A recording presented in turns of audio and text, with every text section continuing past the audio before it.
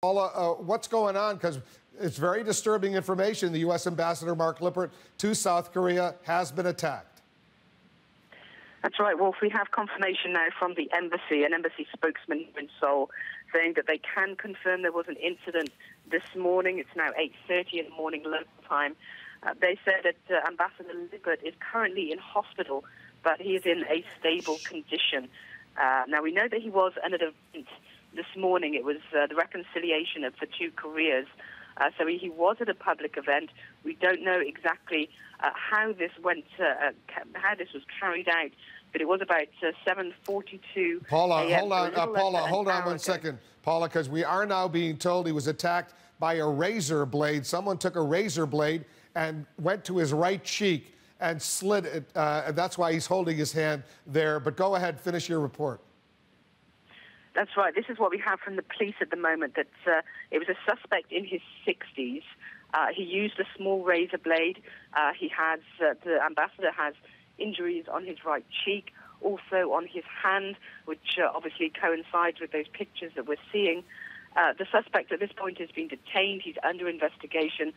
Police tell us they have no idea of the motive of this attack, but these are the latest details that we have, that it was a small razor blade attack, and it was at a public event this morning, the reconciliation of two Koreas.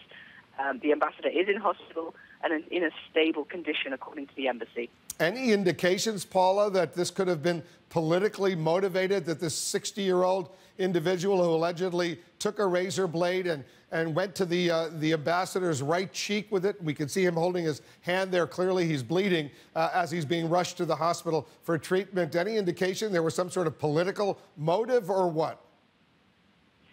Well, police say they don't have a motive at this point, but they're going to be looking at everything. Obviously, this is not just an attack that happened in North Korea. In South Korea, they're going to be looking at possible implications from North Korea. They're going to be looking at all sorts of different possibilities, whether or not there was an attack against the United States, whether or not it was North Korea related. There are a number of different implications with this attack, or whether or not this was just a lone attacker who had problems. It's really too early to tell. Police say they do not know at this point. They're questioning the man. He's under investigation. He has been detained. He's with authorities right now, so they are talking to him right now to try and find out why he did this.